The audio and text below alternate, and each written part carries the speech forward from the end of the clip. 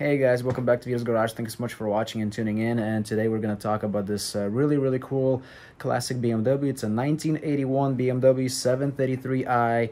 It's a BMW E23 chassis. It's a really cool and old school BMW. So there's just a short backstory about this car. So I was just literally like as you guys know, I just browse sometimes and I look for, you know, just different cars that are for sale. So this is the car that was actually for sale by the owner. The owner is actually really cool. He loves classic BMWs. He's actually done a lot of work to this particular BMW.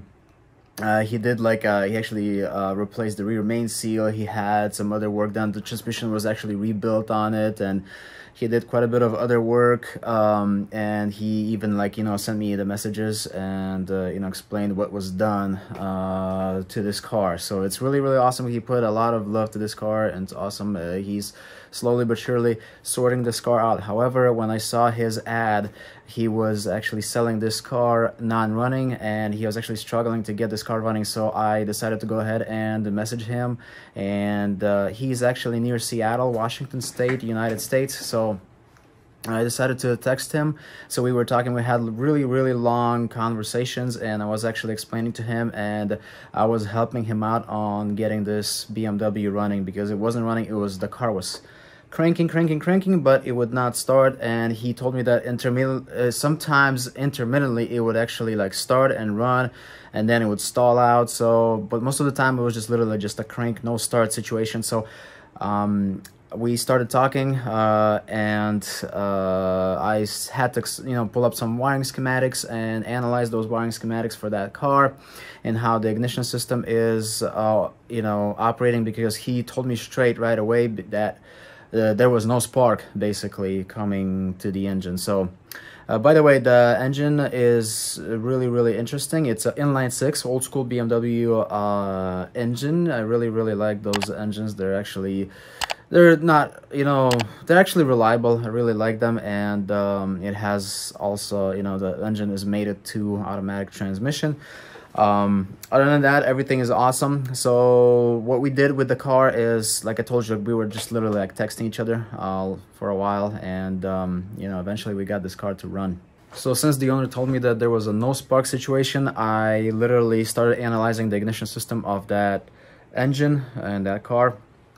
So it has a mechanical spark distributor, basically ignition distributor, and you can also adjust that distributor. And what I told him to do is, he told me that he already replaced, he tried replacing the ignition coil. He installed a new ignition coil. He installed a new new spark plugs and wires and distributor cap, but that did not help. That did not fix the problem. The car was still cranking and not starting. So I started analyzing the wiring schematic, and I told him what to test and how to test it. So we went ahead, and I told him to remove the distributor cap. So he removed the distributor cap, and I told him to disconnect the connector from the pickup on the distributor itself. So he did that, and then I told him to grab the multimeter, put it to ohms setting, and to connect those two leads to those two pins on the distributor itself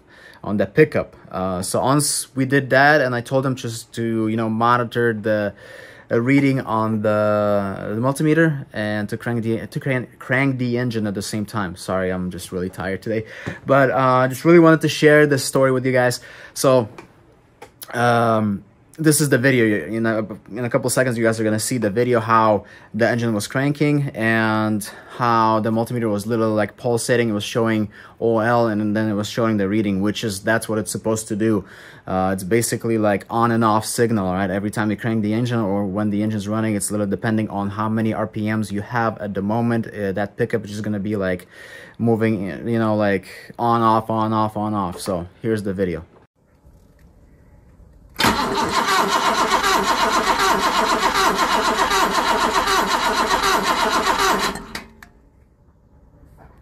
So as you saw, the car was cranking but not starting, but you saw the reading on the multimeter. It was showing the proper reading. That means that everything in the distributor itself and the pickup is fine. So and then you know, I made sure that we're getting actually power to the ignition or to the ignition coil itself, so there was power coming from the ignition switch to the ignition coil itself. But what was happening is as soon as you crank the engine, you're supposed to get a pulsation on the test light, but it was not pulsating at all. So then we started checking, you know, I told them to check the ignition control module. So long story short, like, I don't want to like overwhelm you guys, but I told them to go ahead and order, like, we did most of the wiring checks and all the wires were okay. There was no broken wires coming from the you know, ignition control module to the pickup itself on the distributor, and there was nothing else that was broken or out of the ordinary. So literally I just told him to go ahead and order another ignition control module. So he ordered a brand where I think it was a refurbished ignition control module, which was like, I think around $300 or something like that. So he installed that and the car is finally running. And just to tell you guys, the car was sitting for a while on jack stands because he could not figure out the issue with this car. But I'm just so happy that, you know, I helped him save this amazing machine, an amazing classic BMW, and another amazing car is saved. Guys, don't forget to love and save these amazing classic cars, classic Volvos, classic Volkswagens, classic BMWs, classic Mercedes, all of that, guys. They will never ever make such amazing cars anymore. So anyways, these couple last clips, guys, are gonna be the startup video for you guys of that BMW and also the test drive. And I'm so sorry, the quality is probably not gonna be the best because those video clips that the owner sent me were actually sent through Facebook, and Facebook sucks and it just downgrades your quality, the quality of the videos that, you know, you send to another person or whatever. So but still, please enjoy these amazing moments and some amazing pictures of this BMW, and let me know what you guys think. And this BMW is actually currently for sale for a pretty good price, so maybe you guys are interested. It's not too far from Seattle, Washington State, Pacific Northwest, United States. Just giving you all these details. If anybody is interested, you know, the owner put a lot of love and care to this car, and we're just looking for a good home for this car. But other than that, I just wanted to share some amazing, cool stuff that I also do on the side. And it's literally, I don't charge money for that. I just, you know, I really love classic cars so much. So, you know, I just feel so bad, and I just go ahead and, you know, message the owners and I help them out. I help them with, you know, guidance and saving these amazing classic cars. So hopefully you guys are doing the same way, the same thing, and hopefully you guys are saving these amazing cars. Thank you so much for watching, and go ahead and watch these couple clips. You guys are gonna enjoy this amazing machine.